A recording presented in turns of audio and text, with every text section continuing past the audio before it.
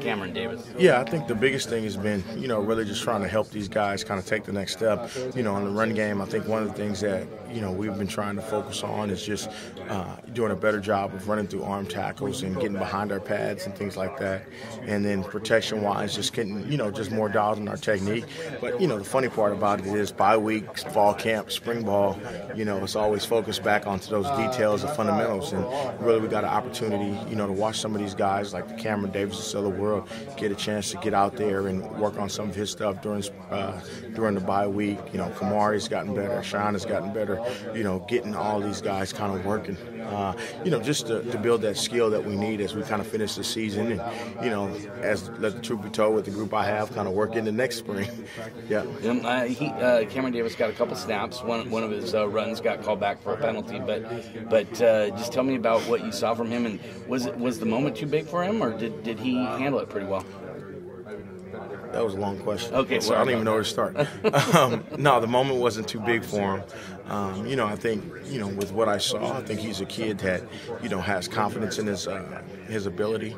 And just like with all these kids, especially when they're young, you're trying to get them in there and, get them a player or two that'll get some confidence, and then they kind of roll from there.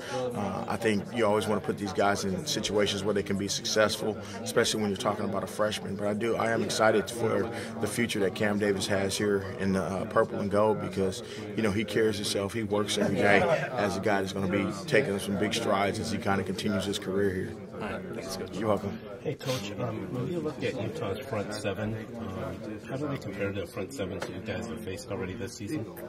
They're really good. They're really stout. They're physical. They have a great scheme.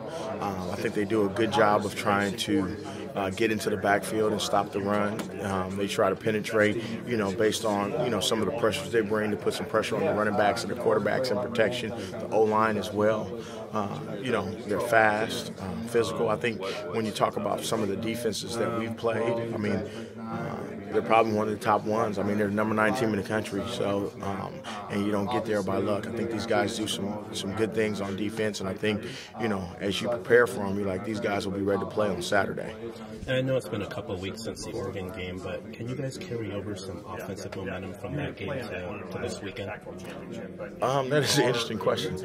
I guess we're trying to just carry over, just the vibe of, guys being detailed, guys being disciplined, guys being out there playing physical and doing their job, and that's really what we want to carry over. One snap and clear, you get ready for the next week, and you prepare these guys as best you can, and it always is going to come back to us being detailed and being dialed and going out there playing physical and tough. And how important will it be to match Utah's physicality? Oh, that's part of the game. I think, saying match their physicality makes it seem like we're not a physical football team. But I think, the one thing that I know is these guys will be ready to play on Saturday. And, that's kind of our focus, is going out there and being ready to go. And did the bye week help your group get any healthier? Well, it's the running back position. Nobody's ever healthy. The bye week, you may be knocked off a couple bruise marks here and there, and we'll be out there Saturday in full force, ready to go. Thanks, Coach. Yeah.